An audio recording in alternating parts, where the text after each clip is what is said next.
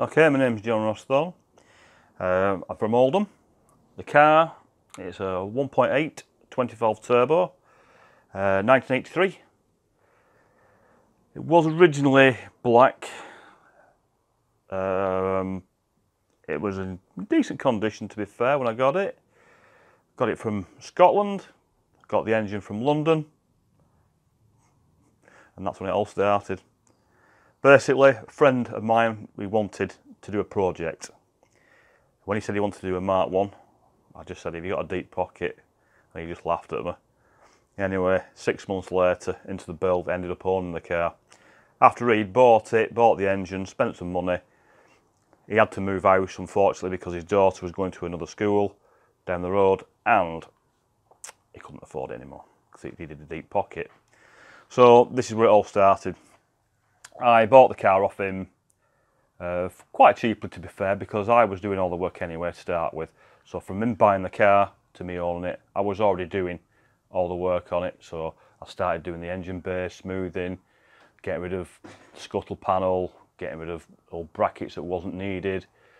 I'm generally just trying to tidy the area up to put the engine in, see what it looked like. We didn't really know what it we were going to do to start with until obviously we got the engine in there.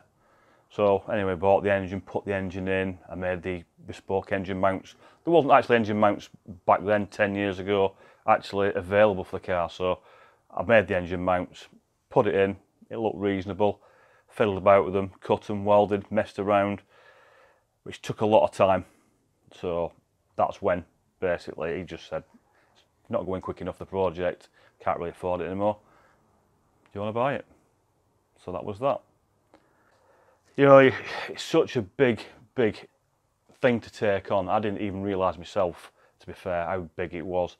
And after the years rolled on, my wife kept turning around and saying, you're not going in the garage doing a bit more, you're not going doing a bit more. Anyway, cut long story short, it was hard work.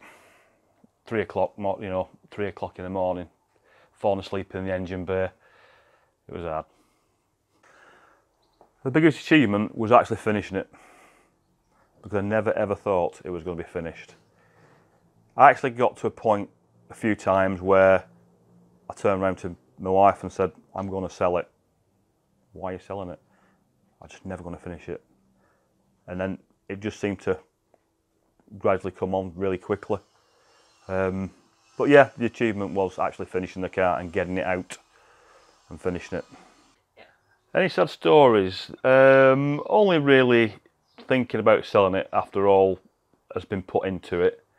Funny stories, the doorgate that part of the wiring loom, when it was firstly being built, we'd left the wiring loom in the car, ready to be put in to see if it was right length, because we were changing it, because the connectors was all shocking and terrible and had to be all done.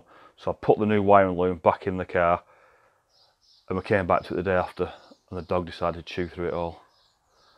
So I ended up having to solder it all and repiece it all back together. That was quite a highlight. The dog's still living, by the way. Oh dear. The car was probably 3/4 finished, had all the glass for it, paint was just about done, and I had about a week to go before the prom. And I asked my dad to come and give me a hand to finish the car off, and we were struggling with the brakes quite a lot. They wouldn't bleed.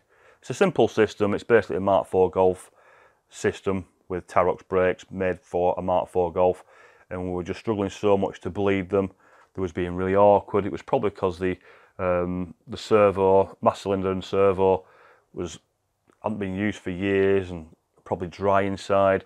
I don't know, it's just one of those things, and we struggled for days trying to get it to bleed, and we struggled with that, and then they were trying to get their glass in without scratching the car, and we ended up missing the prom date, taking us prom in it by about 3 days, unfortunately. So it was a bit of a sad ending to the story, I suppose, but she's forgiven me now.